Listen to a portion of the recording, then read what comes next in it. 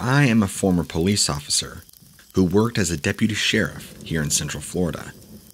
I had been working in law enforcement for around 6 years. I am not a novice or rookie by any means. On January 19th, 2007, I was working as a school resource officer at a middle school here in Orlando, Florida. I was sitting in my patrol car in a parking lot on the east side of the building when I noticed a man walking across the parking lot.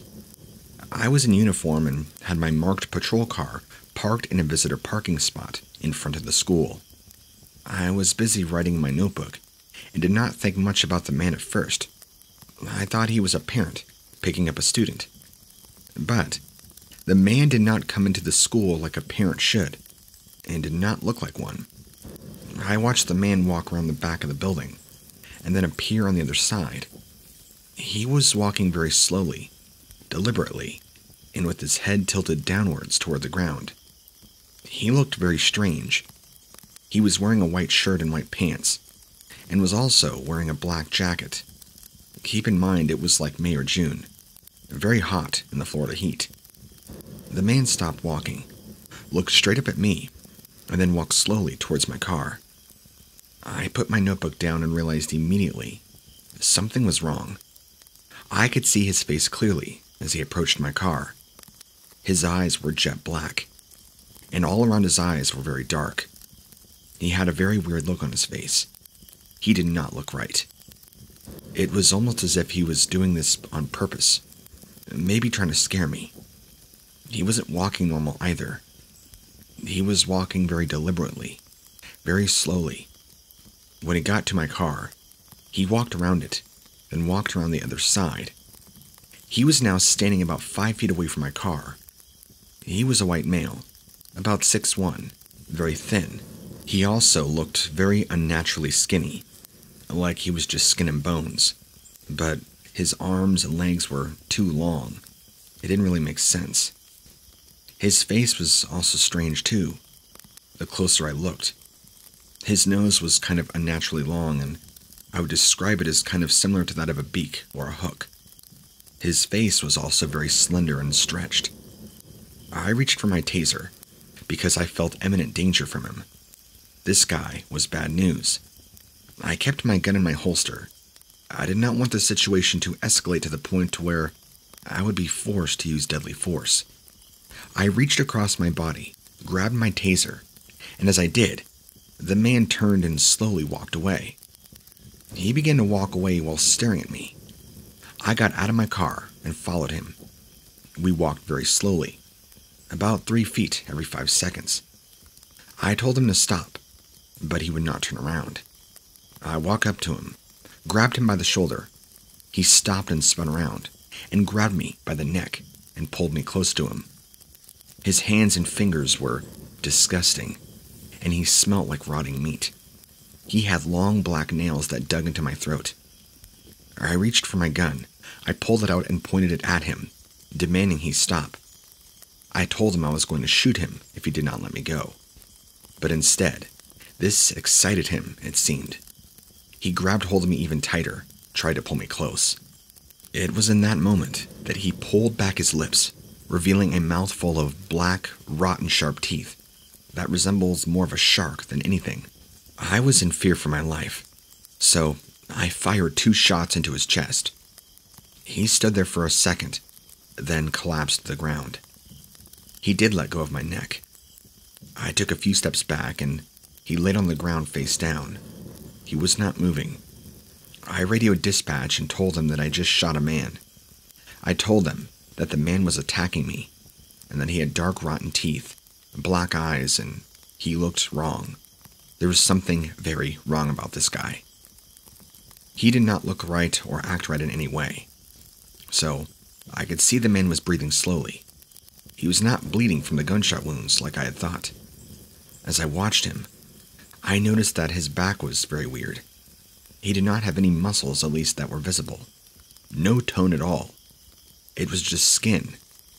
I could see almost every rib. I could see every vertebrae in his spine. The back of his jacket that he had on and shirt were almost ripped at the back, so when he was on his face, His back was almost entirely exposed. It was very bizarre. His arms were unnaturally thin, like I said. I watched him breathe for about 5 minutes, but he wasn't really moving. I cautiously approached him with my taser drawn. I still did not want to get too close. I had told dispatch that I was going to check him for a pulse, to try and get some paramedics, when the shots were initially fired. So, I knelt down beside him and felt his neck for a pulse. I could not find one. I found a very weak and rapid pulse by his wrist. I told dispatch I thought he was close to death. When paramedics had arrived, just a few minutes after the 5-minute mark, they radioed back and told me I had just shot a homeless man. I told them that he was not homeless. He did not appear homeless. He looked very strange. I gave the description of the man, and they said they would send a crime scene unit to the location. The paramedics even checked the man for a pulse, but they couldn't find one. I told them to try again, and they did. They found a very faint pulse. The paramedics said the man would probably die from the gunshot wounds, although they were concerned why there was never any blood, just this thick, black ooze pouring out of the wound. The paramedics also said they had never seen anything like this before. The man looked like an unnatural skeleton, and I know he was not dead yet, but they needed to hurry. They said they were doing everything they could, so they called for a helicopter to transport the man to the hospital. The helicopter landed in the parking lot. The paramedics put the man on a stretcher, loaded him into the chopper, and they took off, headed for the hospital. I went inside the school and asked one of the office workers to tape off the area. I then went to my car and called my supervisor to tell him what had happened. I told him that the man had attacked me and that I had shot him. He said he would meet me at the hospital where the man was being transported. The crime scene unit arrived and I took them to the scene. They took pictures and I gave them a full statement. I then went to the hospital and met with my supervisor. He asked if I was all right. I told him I was fine. He asked me what had happened. I frankly told him I don't know. Whatever I encountered was not normal. Out of all the years I've seen drug addicts and psychos and domestic violence, this man was wrong. Everything about him. A dark face, his teeth, his eyes. This was not a normal person. I almost even doubt he was human. I know that sounds far-fetched, but when you deal with it face to face, there was something so off. So, we went to go see the man and the paramedics were treating him. They were giving him fluids and were doing everything they could, but he was acting psychotic, groaning and screaming, but not in pain. He was also bleeding badly, if you could call it that, except there was no blood. It was just this thick black ooze running all down his body. I've never seen anything like it. His smell was even worse than before. The entire room smelled just like rotting meat. He began convulsing violently and began screaming and speaking in a language none of us have ever heard before, with a different voice. And then, shortly thereafter, he had passed. To be honest with you, I'm not really sure what he was, because I can tell you from dealing firsthand, I'm confident that this was in no way human.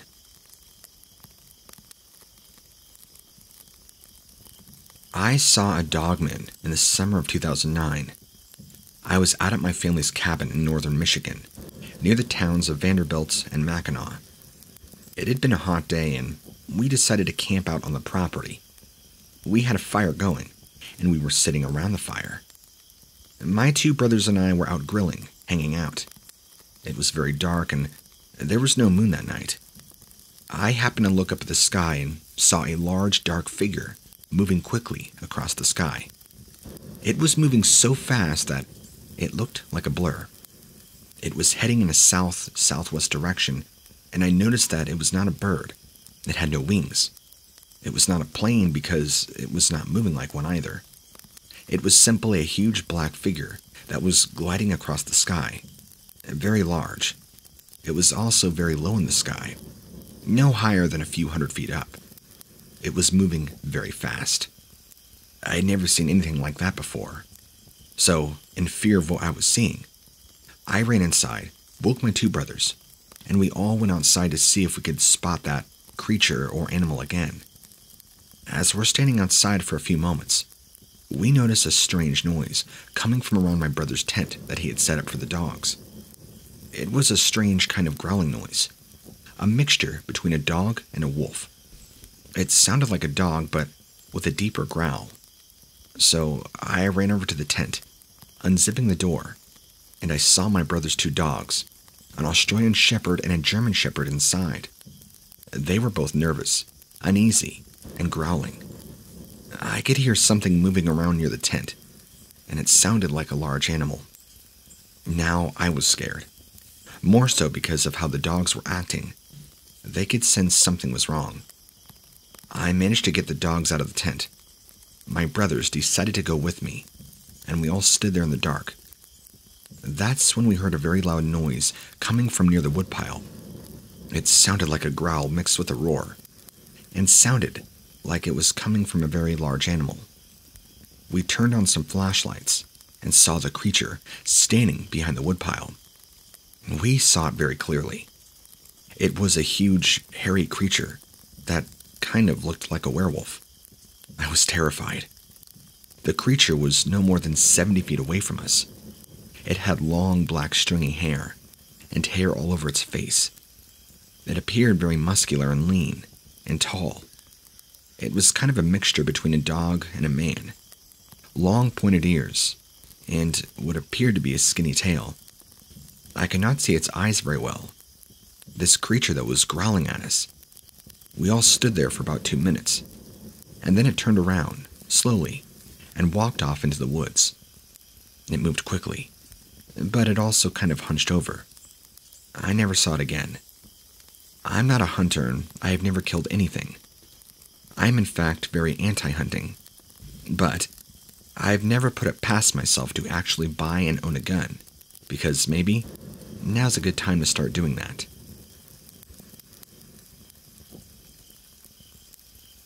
In the summer of 2007, I was working at Camp Lost Isle, a small island off the coast of northern Michigan. My job was to run the kids program, which involved taking kids out on the wilderness adventures for days, or leading them in arts and crafts. That summer, I had a couple of kids come to me and talk about seeing a monster. You see, this was not uncommon. At that camp, the woods were very mysterious and scary. So, it was not surprising that kids had seen ghosts or monsters, and other strange things. Myself, I was always skeptical about these stories, for the same reason adults tell children not to talk to strangers, because adults don't believe in ghosts and monsters. But, you see, these kids were insistent. They told me they had seen a monster with yellow eyes and a face with a long snout, kind of like a coyote. I didn't believe them at first, but then I began to notice other kids talking about this same monster. Soon, that monster was all anybody would be talking about. One kid said he had seen it during an adventure in the woods, and another said he had seen it from her cabin window. It was at that moment that I began to believe there might be some truth to this thing. Maybe it was just a simple misidentification, but something was going on. I just didn't know what or how real, until one night, as I was lying in my bunk, I heard something stepping on the roof of the cabin adjacent. It was very loud, and it sounded like a person stomping on a tin roof. I jumped up out of my bed, shined a flashlight around, but the noises had ceased and I could see nothing. So, after a couple of moments, I went back inside. Now, the following night, I heard the same thing. Ran outside, looked around, didn't see anything. After that, it started to affect my sleep. I was scared to go to bed. I eventually confronted one of the camp counselors about this monster. I asked her if she had seen it, and told her my experiences. I explained that kids had been talking about it, and maybe, just maybe, it was their way of dealing with the fear of being away from home. So, I decided at that moment, I would have to investigate this on my own. So, on one of the evenings, I followed the same path that the kids had been taking when they went to the bathroom at night. This trail led through the woods and eventually to the top of a small hill. I waited until it was late at night and then walked out there myself. There was not much but forest, and it was pretty dark. So I climbed down to the other side of the small hill and walked through the woods. I was not really sure where I was going, but I just kept walking. Eventually, I found myself standing at the edge of a forest. I had no idea where I was, but I felt like I was being pulled into the woods. I took a step forward. Then I heard something. I turned around quickly, and there in the darkness was a face with yellow eyes and a long snout. I knew right then that it was this monster. It was as if I could feel its energy. I knew, and it knew that it had seen me. I stood there frozen, and I heard something. It sounded kind of like a voice, but it was nothing like I'd ever heard before. It was kind of like a combination of a roar and a whisper, and it was right behind me. I turned around and saw this thing. Next, it was standing next to me, and it was staring straight at me. I don't remember what had happened next. I think I must have blacked out because I woke up, and it was morning, and I was lying in the woods. I knew it was still early, so everybody would still be asleep. I walked back to camp, and I told nobody about what had happened, and I could not sleep that night. That night, though, the noises on the roof adjacent to my cabin were very loud. I didn't dare get out and look. I was so busy thinking about this monster. The next day after that felt even more different. It's hard to explain, and even after days and months the incident had occurred, I never did feel quite the same. Like something inside of me changed. The kids still kept talking about seeing this thing, and a couple of weeks, everyone began referring to it as a Wendigo. So, I'll leave it up to you to decide. Was this just some massive nightmare plaguing our camp? Or did I and everybody else encounter a real-life Wendigo?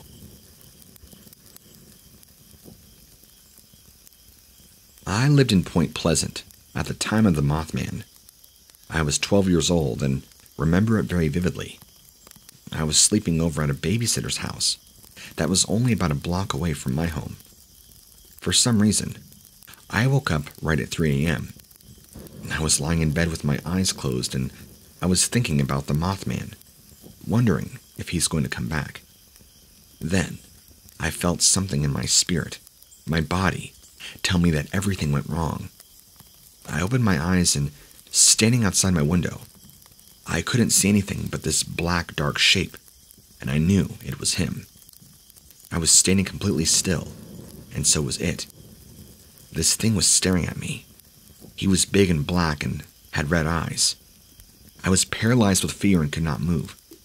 About 30 seconds later, he just sort of melted back into the darkness out the window. I know it wasn't a nightmare. I was wide awake.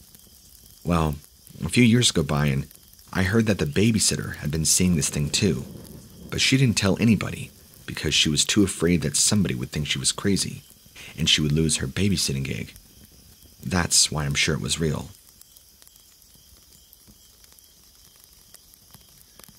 I live in the country on a dead-end road. I've lived here for 20 years, and I've seen many strange things. In fact, when we first moved in, I would see this big black dog with red eyes. It frightened me, but I would go out at night to try and see it. It appeared for years. One day, we were in the middle of a cornfield. The corn was about 10 feet high at the time. That might be an exaggeration, but it was pretty tall. We were walking in the middle of the field, and I just got a very bad feeling that somebody was watching me. I looked up and saw this pale man in a black suit with a hat standing in the corn a ways away. Now, I've had several strange encounters with things I can't exactly explain. I've also seen a large black dog with red eyes. I used to call him Bad Dog. I also see a strange figure with red eyes too. It is about the size of, I don't know, maybe me, but a little bit taller and broader.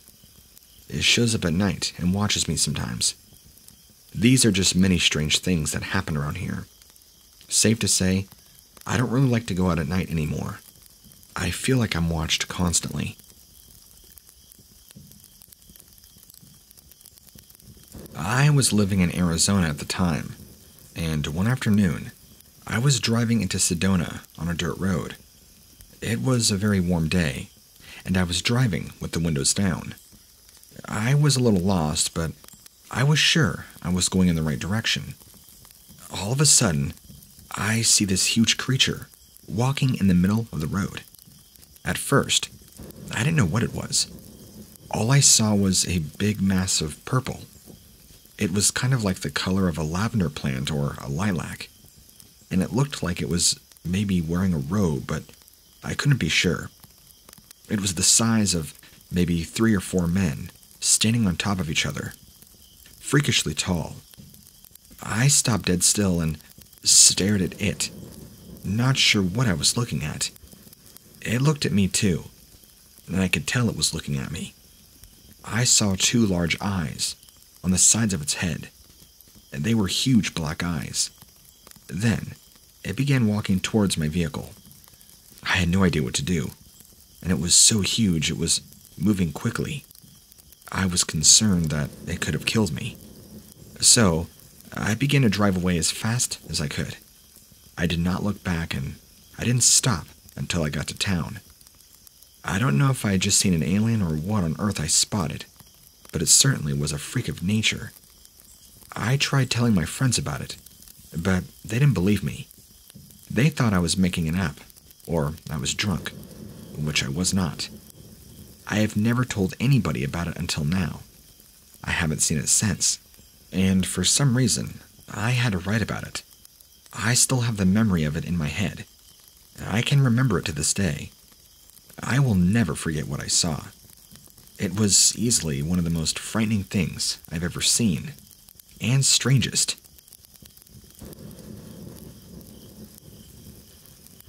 I never saw what it was, but I heard more than enough for me to ever want to see what it looked like.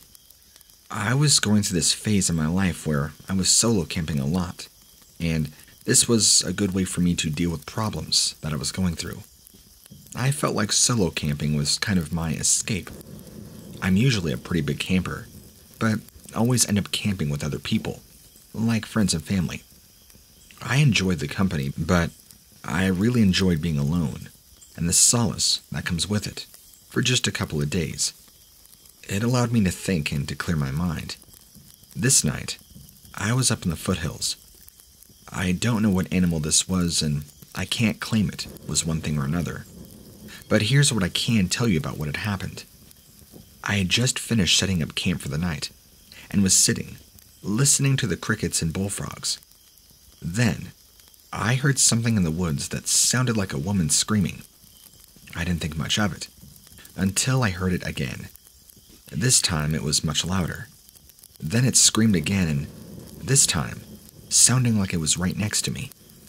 I started to freak out a little bit, grabbed my flashlight. My hands began shaking. I stood up and I heard something moving quickly in the woods. It was big. I could hear branches and leaves breaking, leaves being crushed underfoot. I was so scared that I could not move. I just stood there in my tent, shaking like a leaf. It got closer and closer, and I thought it was going to come into my tent. Then, I heard it moving up the hill away from me. It was moving incredibly fast, and it was making these loud snapping, cracking, popping noises. I could hear it moving farther and farther away from me, until it finally stopped. I stayed up like all night, and I'm still freaked out by it. The next night that I went up to the top of the hill, I tried to find any sign of this creature. I didn't see or hear anything. I didn't find any tracks, nothing. But I found a bunch of broken limbs. It was like it came down the hill just to scare me, but then went back to wherever it came from. I don't know what it was or what it wanted, but I know I don't ever want to see it again. I hope that this story has scared you enough to keep you from going deep into the woods.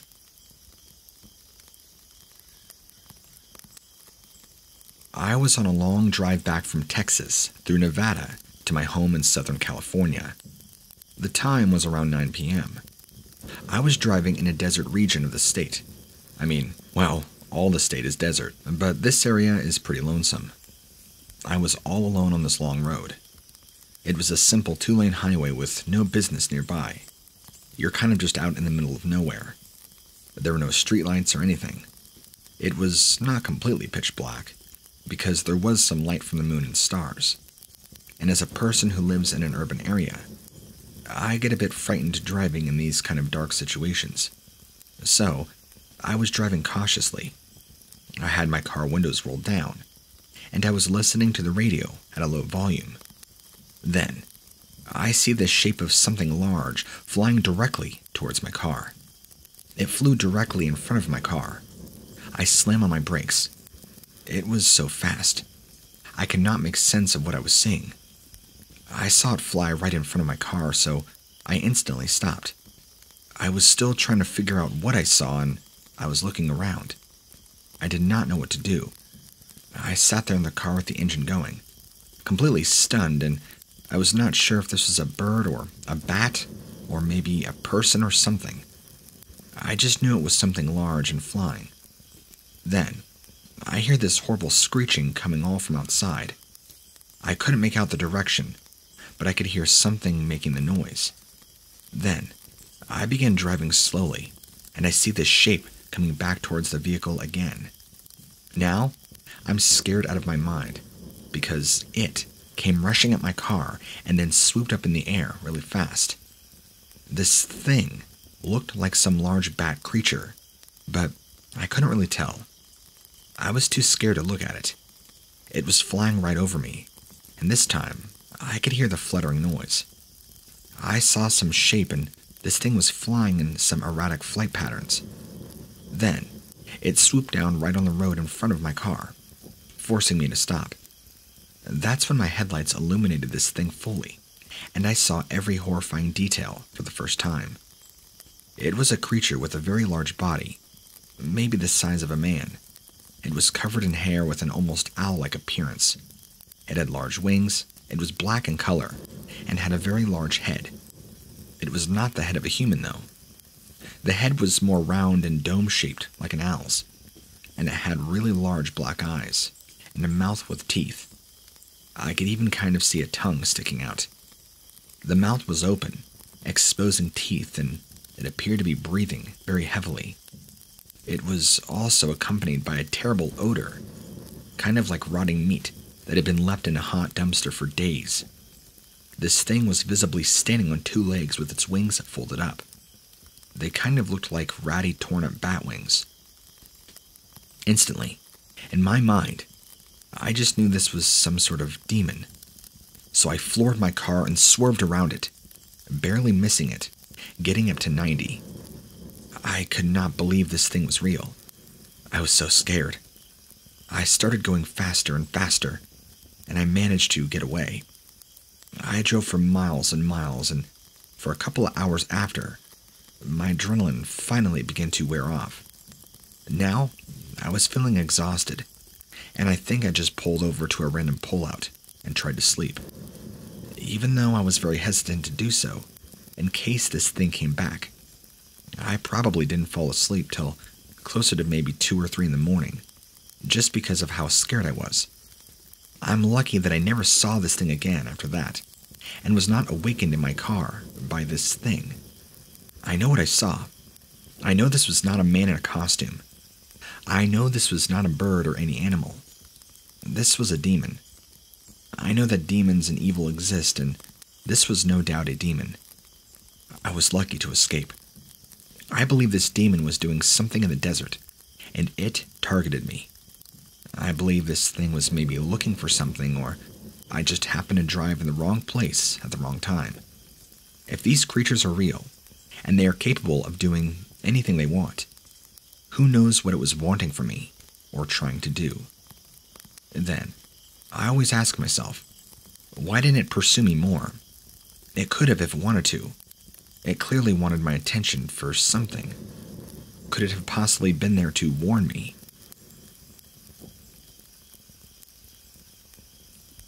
I was born in a small town in western Kansas, and while there, I had a close encounter with a creature I call a skinwalker.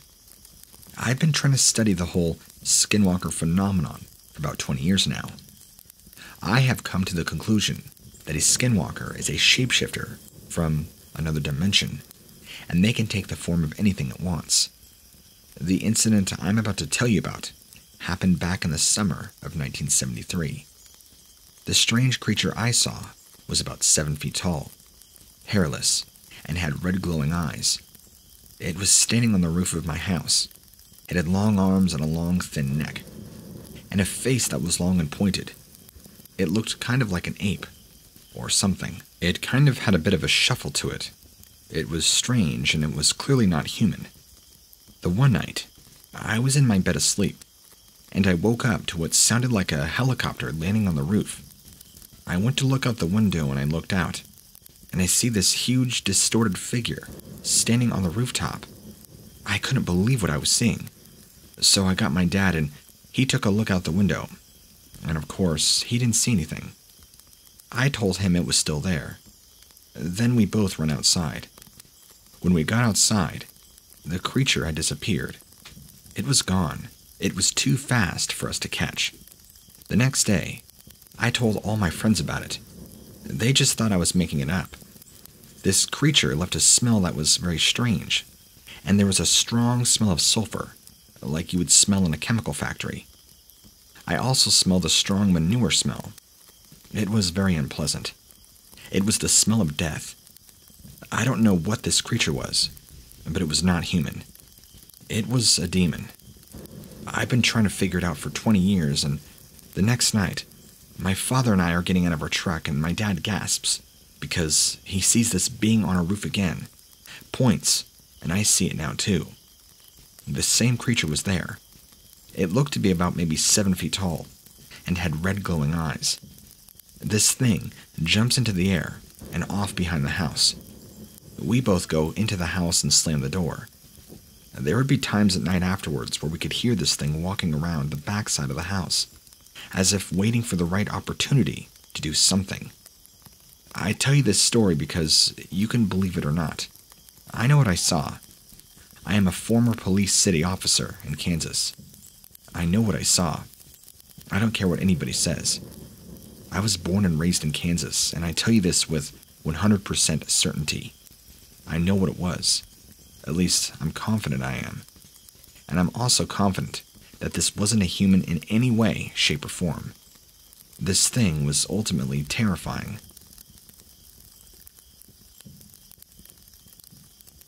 This was back in the summer of 2013, when I had my first experience with the unknown.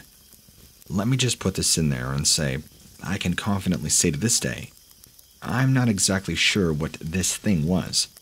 I'll do my best to describe it to you, and maybe you can figure out what it is that I saw. I've never seen any animal like it, and never knew it existed. I also lived around a huge swamp plot of land, hundreds of acres of undeveloped marsh and swamp. I was walking home from school one day, when I noticed something large in the trees moving close by. I thought it was maybe just a big dog at first, but as it began moving around, it turned out to be this giant lizard with a very long tail. This thing also was completely upright, like a grown man would, taller than I. I never in my life could imagine, or begin to imagine, seeing a fully two-legged lizard. I knew I was in shock when I saw it. I had no idea what this was. It was like a partial man, partial lizard hybrid. I was able to see its clawed feet and hands, as well as the lizard-like head and body. This thing was brownish in color, and had the most human-like eyes I've ever seen on a reptile. It did not have any hair on it at all. I believe it was looking for food, by the way. It was kind of walking and sniffing the air. I was able to see it for a few seconds before it realized I was looking at it, and then it ran off into the trees. I didn't know what to do or think. It was like I was in a trance, I was so shocked. I couldn't even move to call it for help. I just stood there in shock and disbelief. And I thought, did I just see that? In fact, for the next few days, I kept thinking about it over and over, just trying to rationalize and compartmentalize what I saw. I just kept telling myself it was the trick of the eye and maybe my mind was playing tricks on me. I thought I was going crazy. I kept trying to just rationalize it over and over. But I knew I saw something. But I was so confused as to what it was. So I told a few of my friends about this thing that I saw, and they had no idea what it was either. I just didn't know what to do with myself. And about a full week later, I saw it again. The area where I saw it the very first time is very thick brush, trees, and swamp. Around this time, it was early June, just before school got out, so everything was very thick and lush. It would be really hard to get back there, let alone in a giant lizard suit. So that's why I never thought it to be somebody in a suit playing a prank. The second time that I saw it, it was moving slowly back towards the swamp in an area that's a little bit more cleared out, still littered with swamps and trees, just more open so you can see further back. And I caught movement out of my eye. I turn to look, and for a second, I see the same creature darting through the trees way back in there. It honestly made me shudder. I could feel my heart pounding in my chest. I was a little more prepared this time because I saw it before it saw me. This time, I was able to get a better look at it. I was able to see its body and hands more clearly from this angle too, mainly just because of how large they were. It was very muscular, like a bodybuilder. It was standing in a wide-legged stance and watching me. I couldn't see its facial features very well because it was still far away, but I could see the shape of its head and eyes. I also saw its tail. It was much longer than before, and again it was brownish in color with splotches of green. This was no doubt a living, breathing creature. So I started to think about it more and more, and I thought, is this a mutant or something? But I didn't know of any radiation in the area. Look, I know that's probably a stretch to assume such a thing from what I saw, but I have no idea how to explain it away. Is it possible that giant human lizards live down here in the swamps of eastern Texas?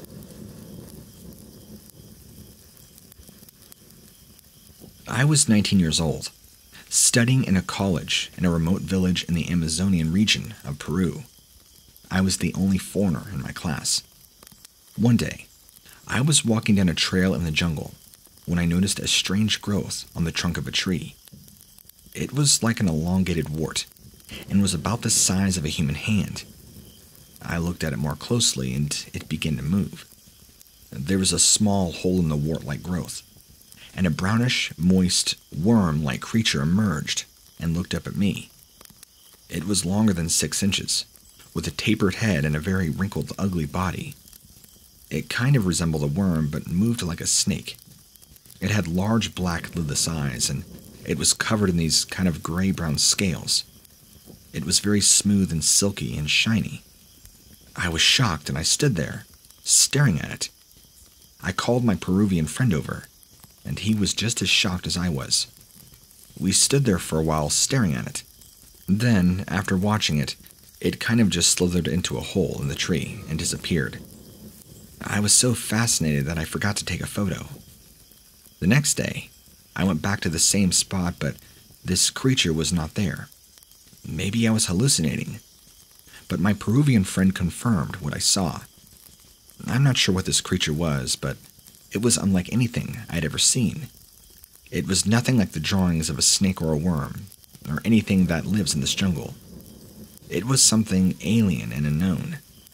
I thought I was going crazy, so I hardly have ever told anybody about this. I didn't even mention it to my other Peruvian friends. It was too strange.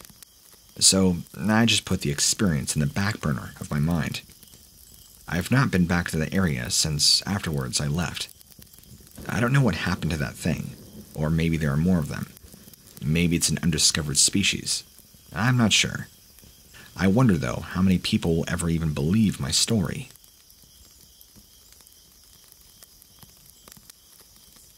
I was sitting on the sofa in my living room with my wife and daughter. My dog was off to the side, lying down. I was petting my dog when something caught my eye. It was a shadow on the wall. The shadow was very tall, taller than my 6'4" height.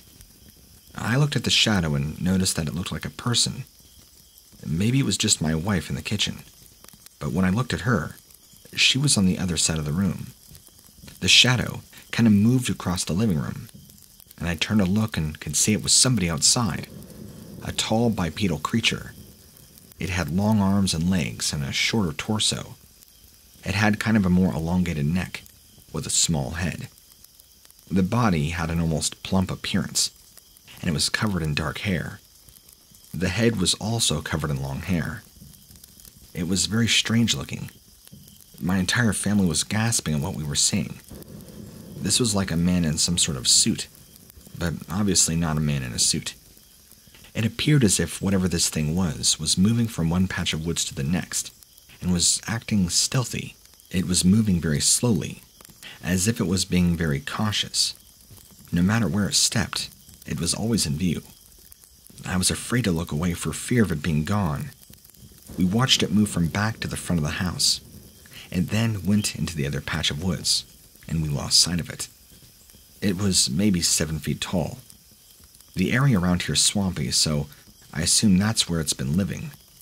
It walked on 2 legs, by the way. The creature appeared to be very wary of anything around it. I believe it was checking out the house to see if there were maybe anyone around it, to hopefully not be seen. It did not seem aggressive, and it was very quiet, but I do not think that it was sneaking up on us. It was easily the strangest thing we have all ever seen.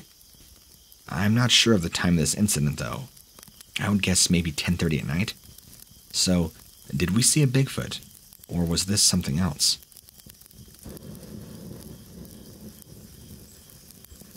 Okay, this is easily the scariest thing I've ever seen in my life. I'm serious, and I will never forget it. I was walking home from a family dinner at about 9:30 p.m., a little bit tipsy. I was walking along a gravel path near a creek when I see this strange thing emerge from the water. I froze. It was a creature that appeared to be a cross between a reptile and a seal. It was about 3 feet long and about 2 feet high. It had scales, but kind of had flippers. Its head was shaped kind of like a seal's, but it had a long snout, like that of a caiman, and beady little yellow eyes. I was horrified. Its mouth was full of sharp teeth, and its jaws were wide open, and it came right at me. I almost fainted. I was so startled and scared. It hissed, and it sounded very threatening. I turned and ran, but it was chasing after me very quickly. It was faster than I thought it would be. I couldn't believe what this thing was. It chased me for a couple of minutes before I lost it. It tried to get me, but I was too fast for it. It kind of moved like a lizard does, but it was built more like a reptile than a seal. I don't really know what to say about it, and I don't think I'll ever forget about what I saw.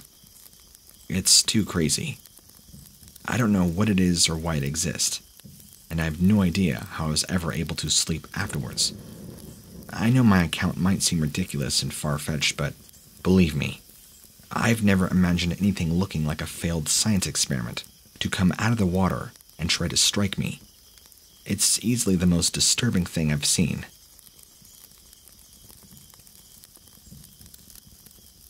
A couple of years back, my husband was driving me home from work, and I was sitting in the passenger seat of his car. We were stuck in traffic. It was around dusk and getting dark. We were on a rural road, and it was a very clear night. We stopped at a red light when I noticed something. As I was staring straight ahead, I noticed something off to my right, in the woods to the side of the road. It was standing there, looking at me. To start with, it was very dark in color, and very dark in the woods. There wasn't much light, but I was able to see this. Because there was an automatic flagger and roadwork up ahead, the several cars of traffic in front of us, I'm sure, saw it too. The figure was covered in hair and very tall like a man. It had a very elongated face with large black eyes. It was staring right back at me. It kind of just slowly crept back into the woods from where it came. I'm sure others saw it too. They had to have. I mean, it was right there. My husband and I were terrified, but we were stuck. There was nowhere we could have moved or gone. After it disappeared, I'm telling my husband this thing might come back, and we kept talking, trying to figure out what it was. The flagger turned green, and we all drove off and did not end up seeing that thing a second time. I know what I saw, and I believe it. It was some sort of large beast that had human-like features and covered in hair. I'm not sure what it was. I don't believe in Bigfoot, and I don't think it was a Bigfoot, even if I did believe. While the body looked like a human's with thick hair, kind of like a bear's, the face was animalistic. I don't think it was a bear either. I didn't see any claws or teeth, but it just had to have been some sort of wild beast. Some kind of unexplained animal. Was this thing trying to communicate? I don't know. I'm just glad it didn't attack me or my husband. I mean, it was scary. I'm not sure if this was some kind of swamp creature or what. I just know what I saw, and it was very, very terrifying. When we were kids, me and my sister weren't allowed in the swamp, which is exactly why we wanted to go back there and see what it held. When you're that age, which was around the sphere of 7 or 8, a swamp looks like some kind of forbidden wonderland. In some cases, it looks like an entirely different planet altogether. I wonder if my parents knew that it was only a matter of time before we gave into our impulses. They had told us to go outside and play, because an argument was ramping up between them. So, we knew they were going to be really distracted with each other, and would not be paying us any mind until they were done with their scuffle. Even after that, it would take them some time to come around to the present world and recalibrate their priorities. So, me and my sister were practically joined at the hip as we stepped into a world that was so different, so terrifying, and so wonderful all at the same time. We were consumed by the different sounds and colors and forms. Every single thing had some form of slime, but didn't seem to be anywhere that you could sit down without getting wet. That's the swamp, go figure. And every single place looks like it could have been a living thing that would swallow you up as soon as you let your guard down. We began hearing a terrible sound.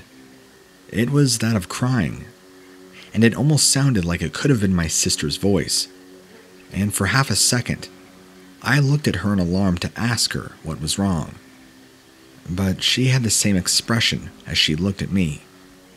The crying continued, and we both noticed that it could not have been coming from either one of us. It seemed to bounce all over, as if it were coming from multiple directions at once.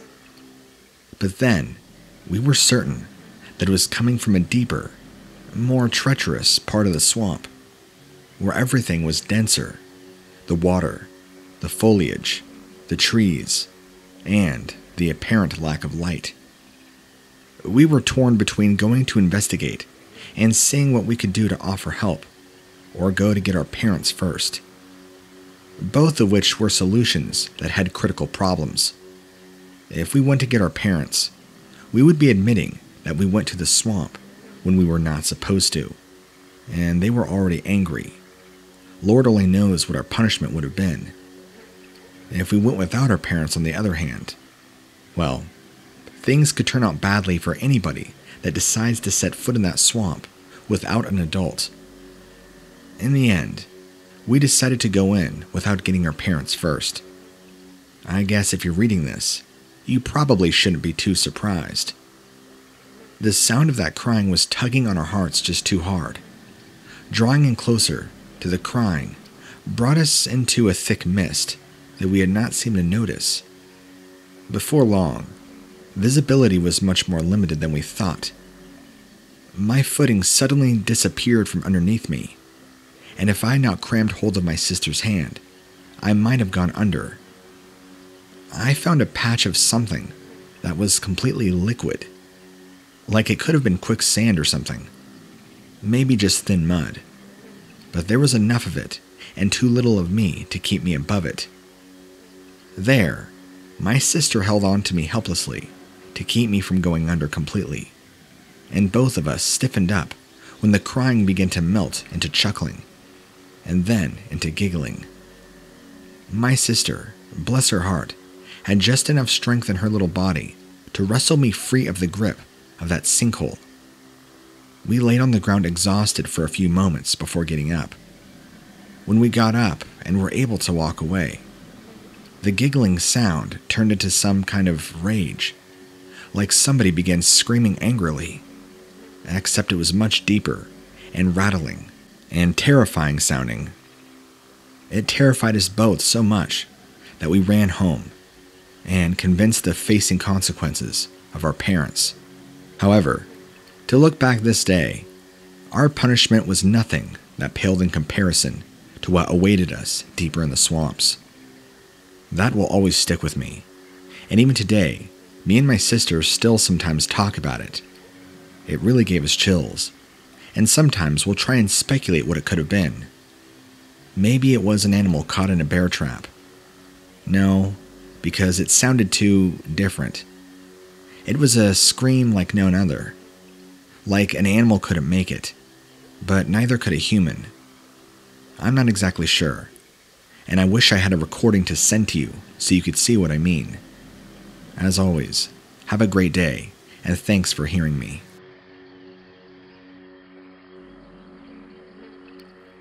You know, there are so many reasons that you should stay away from the swamp.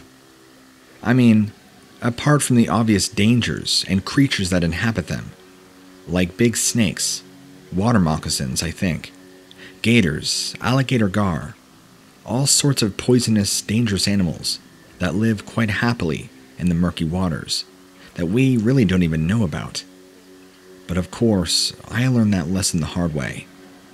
Now, I'll admit right now, I like to kill stuff. I consider myself an avid hunter, and the thrill of the hunt is something I can't quite put a finger on. It's an indescribable, amazing feeling. Maybe not so much taking the life of an animal. Maybe it's more so the little thrill of the hunt. I have a house full of trophies, and if I can't take the carcass home for some reason, then I sure as hell will be taking photographic evidence. I make sure to utilize every bit of my kill, so not only do I keep it as a trophy, but I store all the meat as far back as I can, from backstrap to steak, you name it. If it lives and breathes, I'll try and pop a bullet, and the more you kill, the bigger the thrill. Once, I had ticked off a known animal I was legally allowed to shoot. I wanted more. The buzz had long worn off for getting a deer, coyote, even bear. So I set out in different places for a more crazy adventure. I wanted to test my skills against the swamplands of Louisiana. Why? Because the terrain is incredibly challenging, and at times hostile. Some sort of messed up lizard type thing that I've heard that lives out there that's apparently as big as a man. But I've also heard stories of Bigfoot too, so I don't know. For me, the experience was like honey to a bee. I had to go and find it. Kill it. I don't know what I thought I was going to find. Why I thought that somehow I was the man to find a swamp creature which had either managed to survive up until now, since the dinosaur days, like Bigfoot, or maybe I was looking for some kind of super breed, born from an abomination, when two animals should never have bred. But wouldn't you know, I actually did find something. And since my encounter, I've tried to do research into these things, and one thing that come up time and time again is the awful stench that these beings give off. Maybe just another indication of how they're not truly one of the gods' creations. I sure as hell recall the stink. I've caught me several skunk over the years, and this was a hell of a lot worse than those stinky little beggars. It was truly like something had crapped itself, spent all day rolling in it, and eaten a ton of rotten fish, and then pooped out all of that rotten fish again. You get the picture. It was a terrible culmination of odors. I was already beginning to regret coming when that hit me, but also being the big hunter and thrill seeker that I am, I knew I had a chance to kill something that only said to exist. So, getting my gun ready, I crept alongside the creek, on the lookout for anything that moved. I was pretty much ready to blast it into oblivion. So, when I sensed movement, and could see the murky, stinking water start to bubble not too far in front of me, I shot at it. Unloaded most of the rifle into the water, actually. And you know what floated up to the surface? A snake. Just as I was cursing, and wondering whether to bother trying to hook it or leave it, something happened, as a trained hunter, has never happened to me before. I felt a breath on the back of my neck. This thing was right behind me. It was big. I slowly turned around. Now, I don't know about you, but I didn't actually believe in this sucker. That I would come all the way out here, kill it. But I didn't actually think it was real. So let me kind of clarify. I thought that the premise was real enough, and I knew I would come back with some kind of trophy. I just thought it would be like a real big lizard or snake. But it stood there, close enough for me to have felt its breath, and to smell it. It's what they call the Louisiana swamp monster. It stood taller than me, well taller, 8 to 9 feet, covered in thick, dank, long, scraggly red fur, and a face covered in hair that looked to be part man, part something else. It was so terrible. It had an odor like none other. It's even worse when it's standing a few feet away from you. It was just like a big man, a body of incredible width and size. It was also on 2 legs like a person, with 2 long arms. I noticed its feet were huge and webbed. It kind of looked like it was wearing flippers, almost. But it had arms that seemed to come all the way out of the front. It stood there staring at me, with its pure black eyes. I never felt more terror in a moment like that. It continued to stare at me, and we probably locked eyes for a good 5-10 seconds, before it turned and just casually walked off, before finally stopping about 30 feet away and turning back to face me one last time. Then it finally returned and walked back off into the swamp. That was still to this day one of the most terrifying hunting encounters I've ever had, and I've seen some stuff.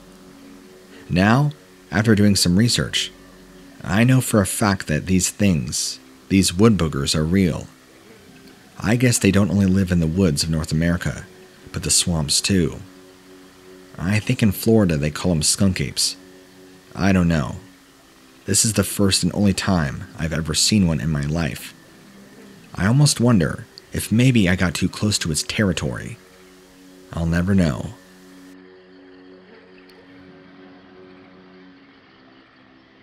When I go camping, I go camping. I don't go to any pre-arranged, pre-cut campsite, where all my needs and problems will have been anticipated. Now, I take my tent, and I go out into the wilderness. I probably camp in some places that I'm not supposed to, but that's the thrill seeker in me. So I have to admit, after one incident, the thrill seeker in me isn't as thirsty as it used to be. I had set up camp in the middle of a small swamp. I liked being surrounded by life, and nothing is more teeming with life than a swamp, surprisingly. It was in the early evening, when the swamp itself was darkening, but the sky above was still bright. I chose to look around my area then, and see what I had at my disposal. It was while I was patrolling around that my footsteps, suddenly, sounded very wet and heavy. I looked down at my feet to see that I was actually stepping in very dry parts of ground. the heavyweight stomping came to a halt after my own footsteps did. I continued walking and keeping my ears open, observing that my own footsteps, the sounds of my own footsteps, were very natural and light. But then there were those heavy, wet, noisy footsteps that tried to be in perfect sync with mine. They tried to start moving when I started moving, and they tried to stop when I did. I looked around frantically, unable to stay calm. I couldn't see the other source, even though it sounded like it was right next to me. I couldn't see any footprints in the mud, and I could not ignore my instincts any longer. I began packing up my gear. While I was probably overdoing this, something powerful gripped my shoulders from behind. I swung out blindly, only to see that there was nothing and no one there. I was practically running out of the swamp, and again, the heavy footsteps matched mine, but they ceased when I had run a good distance. Has anybody else or you had any experiences being pursued by things that you can't see that insist on matching your footsteps? Any answers would be greatly appreciated.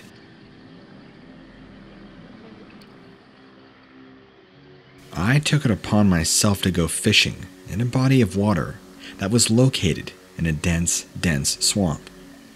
It was probably an illegal move to make, but I couldn't resist. I had to see just what kind of fish could be caught in that environment. I had set everything up and got my line cast into the water. I was starting to feel really relaxed and even settled in. I wasn't sure why, but I couldn't check the feeling that I was being watched. Not that anyone was looking at me closely, but something was aware of me and seeing what I would do. The more I tried to write this off as paranoia, the stronger the feelings got. So much so that I was spending more time looking around than concentrating on my fishing. And when that happens, you know that something has really dug into my mind. After I got back to staring at the water, I noticed several sets of ripples coming from the same place. They were coming from a large mossy rock. Sure enough, it was sending out steady sets of ripples that weren't coming from everywhere else in the water. I couldn't tell you why those ripples might be near us. Figured maybe some fish had gotten underneath the rock to shelter from dangers, but something was amiss about the rock. This I found out to be fact when the rock appeared to move and tilt slightly, and then out of the water. The rock raised a head that could have passed as a short-nosed crocodile, except the eyes were close together, and the nose was short. The face even kind of looked human, with the high cheekbones and the stern eyes. The eyes even had a separation between whites and irises. It flicked out long enough and looked over my direction. This was the strangest looking reptile I'd ever seen. I grabbed my fishing gear and I ran out of there in such a hurry. It terrified me. And even recounting this experience, even though I'm typing it, still gives me chills. I hate thinking about it, and I'm hoping that writing this out is therapeutic, enough for me to forget about it at least, or get over it, whichever happens first.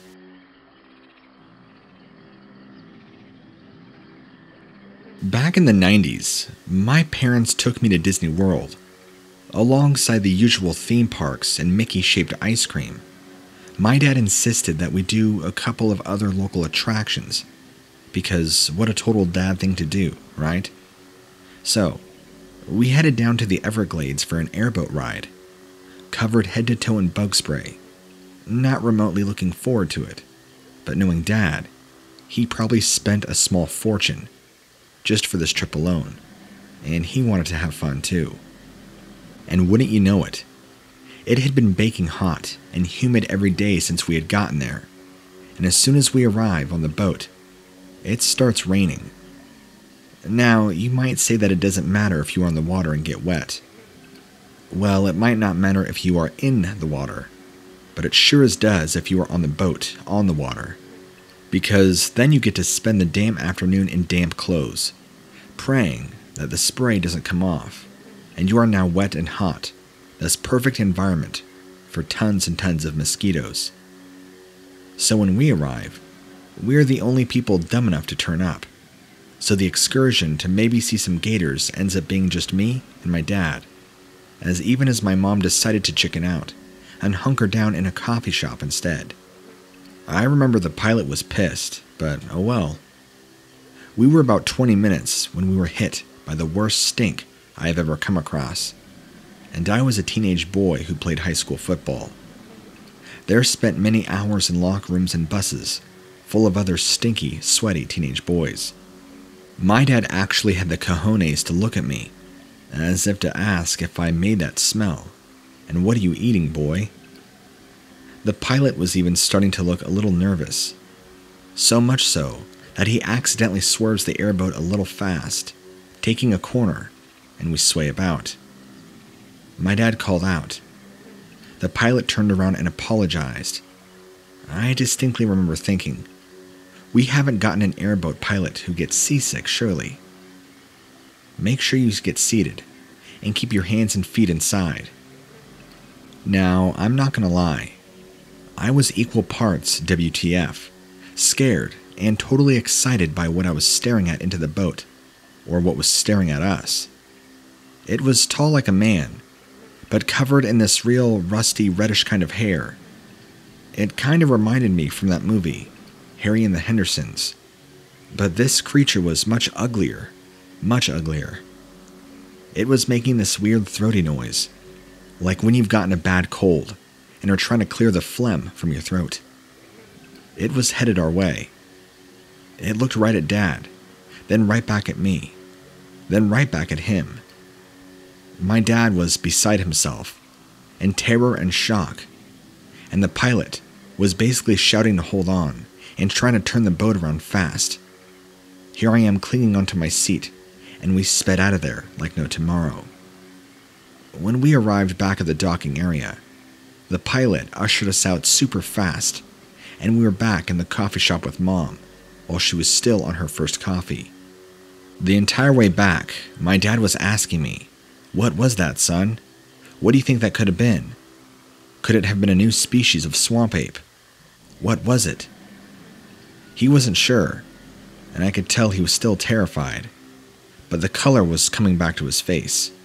Well, apparently, what we had seen was known as the Florida skunk ape, a Bigfoot-type creature that apparently lives in the swamps of Florida.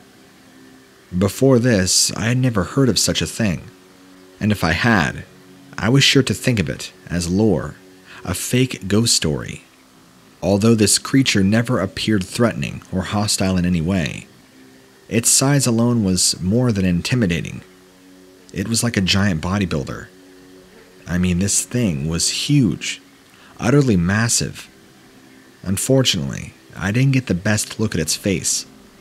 I mean, I can get a general idea, and I was right about the Harry and the Hendersons, but when I say uglier, I do mean its face was uglier. Its eyes must have been either very dark or black, because I couldn't really make out any detail of that part of its face. It's a story my dad and I share with certain friends and relatives. Some people believe us, other people don't, but that's my experience with the Florida skunk ape.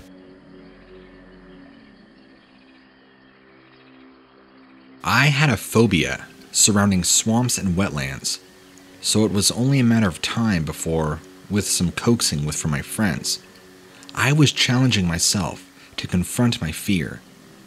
I chose a swamp that could have been worse, but it also could have been a little less claustrophobic. But I digress. My friends walked around the place with me so that I could get acclimated to the environment. After a while, they decided they were going to abandon me and leave me by myself. The bad part of this is they were not telling me what they were full on planning. At the time, I didn't think they did it because I thought it was funny. It probably did, like a mama deer that gives their fawn a few minutes by themselves just to see what they're really made of. I found out in a hurry that I wasn't made of anything good. You talk about one scared man that came pretty close to peeing himself. Actually, that's only half the truth. I did manage to wet myself, but it wasn't because of the swamp. I started to hear a whining, whistling sound. You know, the kind you hear from somebody who is trying to breathe, even though they're heavily congested. There was movement around me in the swamp, and I thought that my friends had come back for me, and we were going to have a good laugh about how they abandoned me, and we would all get the hell out of there. But it didn't quite go like that. The shapes moving all around me turned out to be these creatures that were built similarly to armadillos, except walking on their hind legs. They had long, bony spikes on their tails and head, very small heads actually, that kind of extended on thicker necks, and very scaly bodies. Their heads would sway from side to side, and they began walking in circles around me, and admitted that it almost sounded like a chant, or a song, or some sort of strange grunts. Heedless of the risk, I darted between them and broke their circle. I ran blindly, heedless of whether I collided with a person or a tree, or even ran off a cliff. I blacked out before I could find out what the end result was. I woke up, surrounded by my friends who looked at me as if they had seen a ghost. To this day, I'll never be able to explain what I saw in the swamps that day. I have never heard of, or even seen, or even thought of a creature like these. Do you have any idea what these are?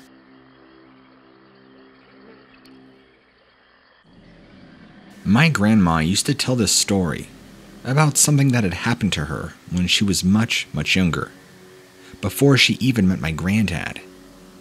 She was staying with her grandparents in their cottage, which at the time was surrounded by thick woodland and streams, kind of like something out of a picture book, she described. She and our great-uncle Henry would play for hours and hours, those being the days when there was little else to do, or before the worry of kids being abducted by weirdos. One day, near the end of the stay, my great-uncle Henry had caught a nasty cold, bad enough that he was sent back to bed, so my grandmother went off to play on her own. She wasn't wearing a watch, since they didn't really wear those back then. It was always Henry's job to try and keep an eye on time. He was much better at time management, has always had been, and before she knew it, the sun was starting to set. She realized that she had gone further in the woods than usual, since she had been so caught up in the game that she was playing. She didn't exactly panic, but was certainly feeling a little anxious about being able to find her way back quickly before it got too dark. Again, it was Henry who had the good sense of direction, and my grandmother was always caught up in something in her own mind. Still is to this day. Mother told us they used to say she was away with the fairies. As she began heading back in what she hoped was the right direction, she noticed one of the many streams that they sometimes waded through. Since it was getting dark and the sun had lowered, so had the temperature, and she was mindful that she did not want to get wet and end up in bed. But then she saw these fairy lights, she described. That was how she referred to them, even after we had explored every different rational option. Fairy lights, which she decided must of course be the fairies helping her find her way home. I'd like to find a 14-year-old these days who still believes in stuff like that, but it was simpler times, and actually, she ended up being an illustrator for children's books, so I guess that was always in her. Anyway, as she followed these lights, she began to wonder just for a moment if they were helping her, because as she passed a big tree with a rope on it, she could have sworn that it was the opposite direction to the house, and was in fact further towards the boundary where they were not supposed to cross. But, being Mrs. Dolly Daydream, she couldn't remember why they not meant to go that far, despite the initial feelings of resilience. She trusted the fairy folk implicitly, and knew they couldn't possibly be trying to cause her any harm. It began getting darker, and she could just about see the lights guiding her now, when she heard her name being called. She stopped where she was, listening to the voice, and suddenly her granddad and one of the neighbors appeared. They cried out to her to stop, since she had no good sense of where she was going. They asked her to come to her slowly, which she did, and she noticed her fairy friends had disappeared.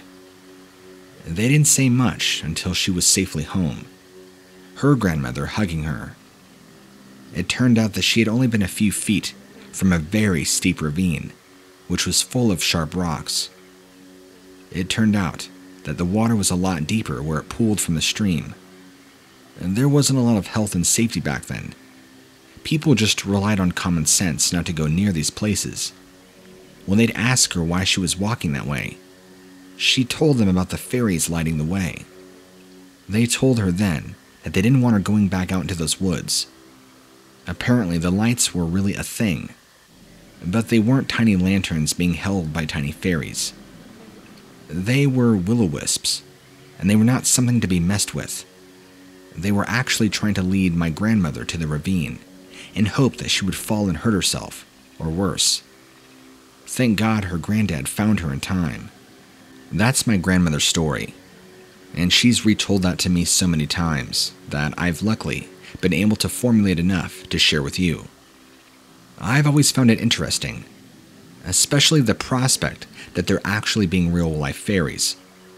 I've only heard this a few other times, but it's usually like in Ireland or England, not so much in the woods of North America. But my knowledge on fairies is very minimal, so you'll have to excuse that. Since you seem to be the cryptid guy, I figure this is right up your alley, and you'll probably be much more educated on it. So, enjoy.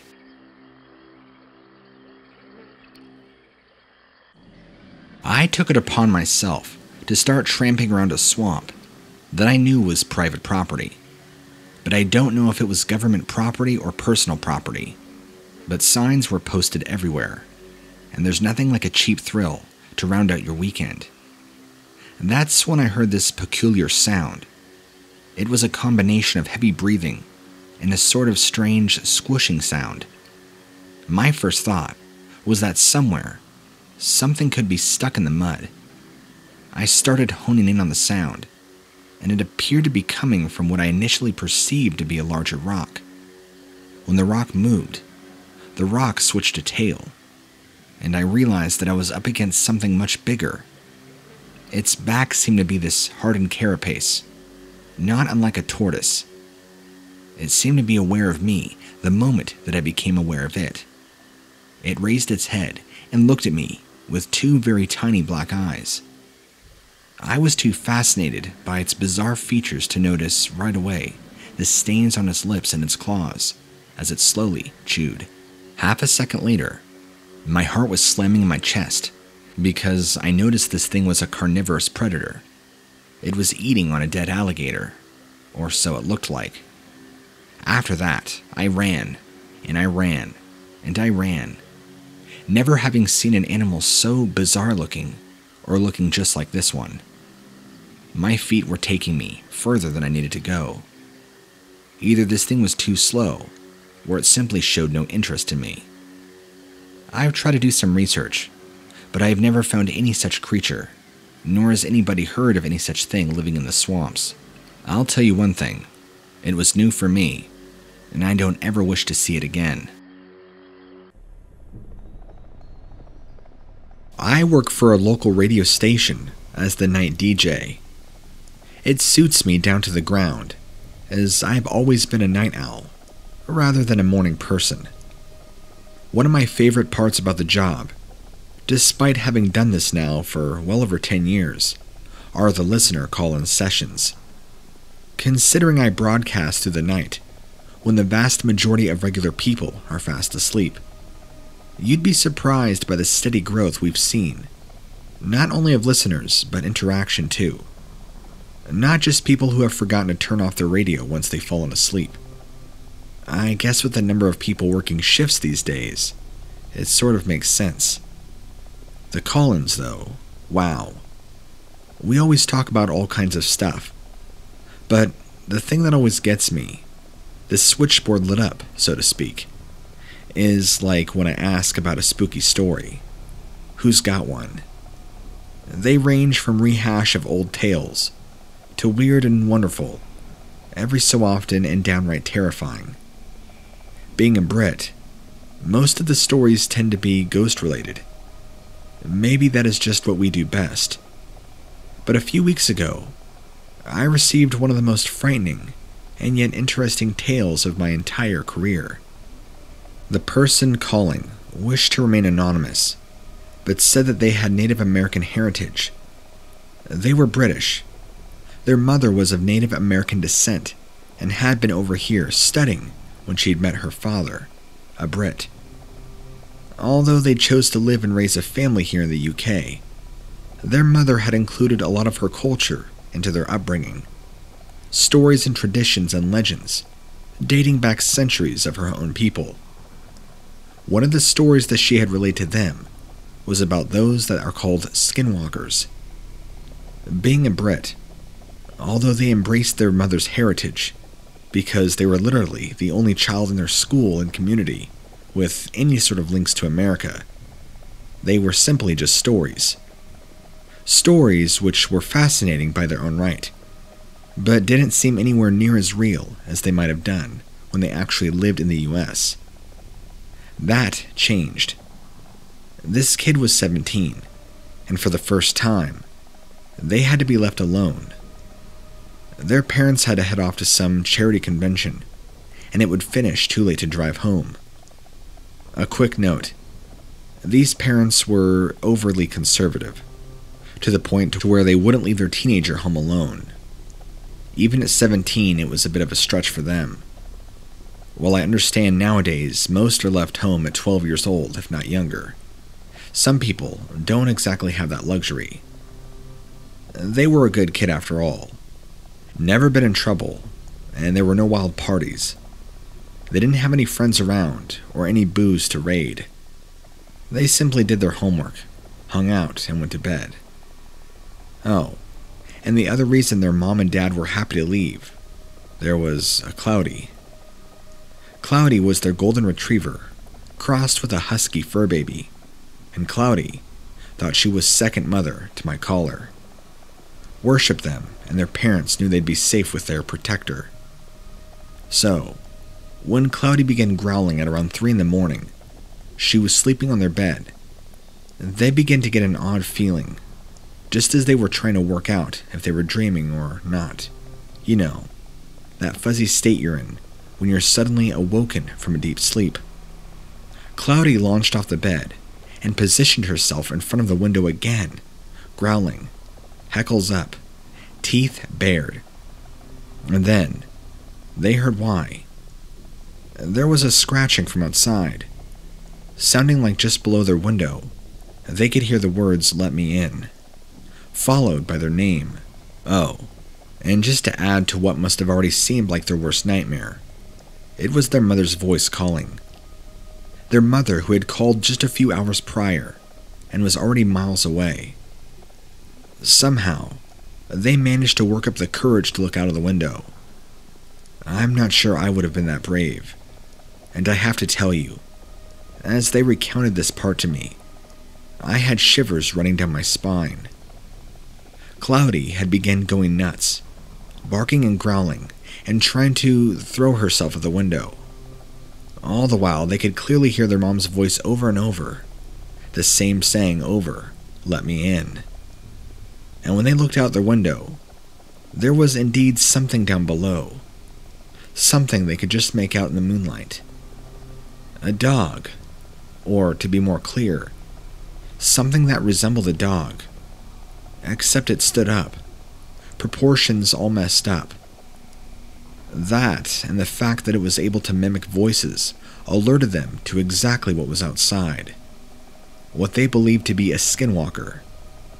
They told me that they knew all about them from their mother, and the most important thing, other than quite obviously not letting them in, was to never make eye contact or speak of them directly. If you did happen to look directly at one, that was how they could directly take over you, and how they could use you, mimic you, copy you. They were never entirely sure how this particular one ended up in the British Gardens, but when their parents came back the next day, their mom performed some traditional rituals, and since then, they haven't seen or heard anything again from these creatures. While there are no medicine men nearby that their mothers couldn't utilize, she had made sure that she had learned the correct rituals to rid them of this problem. Pretty scary, right? I always thought that things like this were attached to a location, but maybe they're more attached to a person or culture. I guess sometimes we'll just never really know.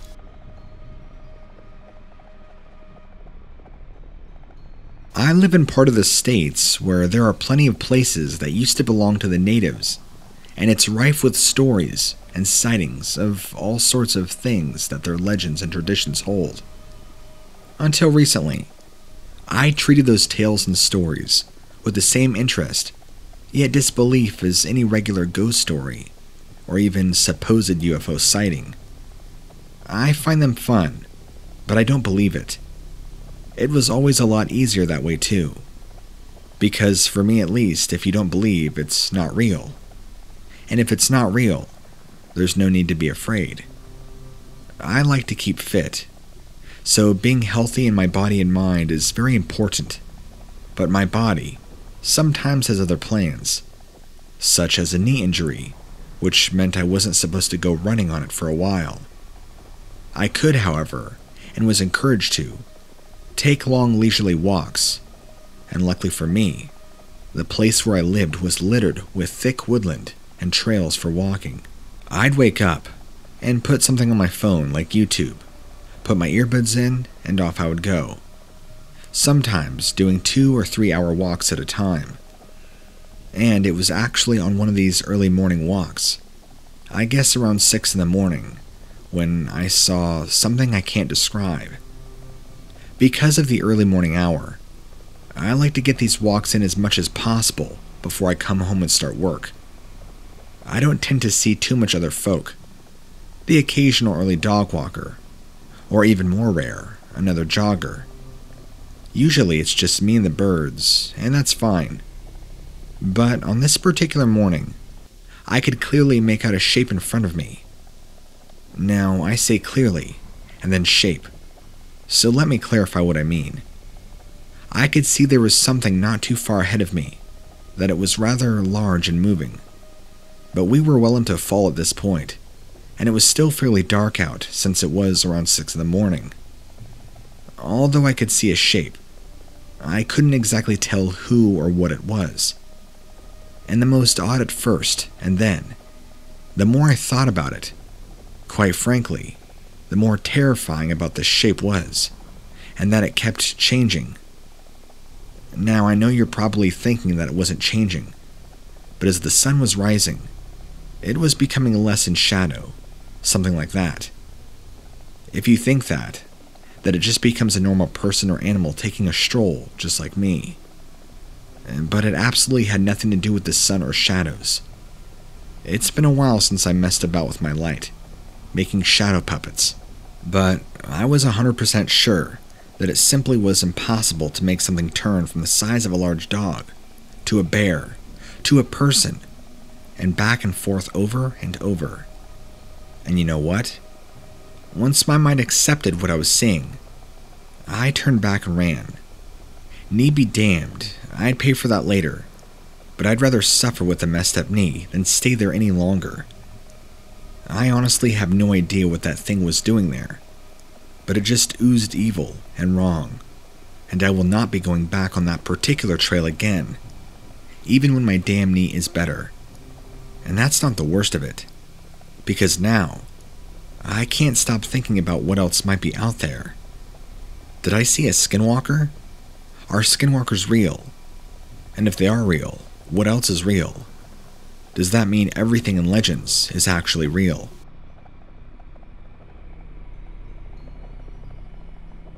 I come from a family of hunters. My granddad says our ancestors were trappers back in the day, and we come from a long line of people who supposedly were just born for it. We've traveled all over the states to hunt different things, and have managed to tick most stuff off the list. But there was one creature that remained unticked off the list. And as surprising as it might be, doesn't mean it's not a hard animal to kill. An elk. Granddad hadn't managed one, and neither had Dad, and it was looking like his hunting days were at an end now, since his eyesight had gotten really bad, and even Mom had forbade him from using his gun, in case he shot himself. For whatever reason, my granddad and Dad only stuck to hunting bear and deer. Nothing really else. I mean, a few things here and there, but why they never tackled elk, I'm not so sure. It was up to me to tick elk off that list, and I had the perfect plan. I'd met with some like-minded friends, and we just so happened to have an old wooden lodge in the same spot of the woods where there were plenty of elk. After heading up there, going through a hell of a drive, I didn't tell anybody where I was going. I wanted it to be a surprise. Everything is as my buddy had said. I'd make myself comfortable when I got there, ready to head off very early the next morning. There was a light dusting of snow, but I was prepped for that, and had brought thick, warm outdoor clothing. Anybody who hunts know you have to layer up in order not to freeze your buns off. Waking up the next morning, full of adrenaline and determination, I was going to make sure our family got that thick bag of elk. I dressed warmly and off I went, crunching through the snow, and was so excited to see elk tracks.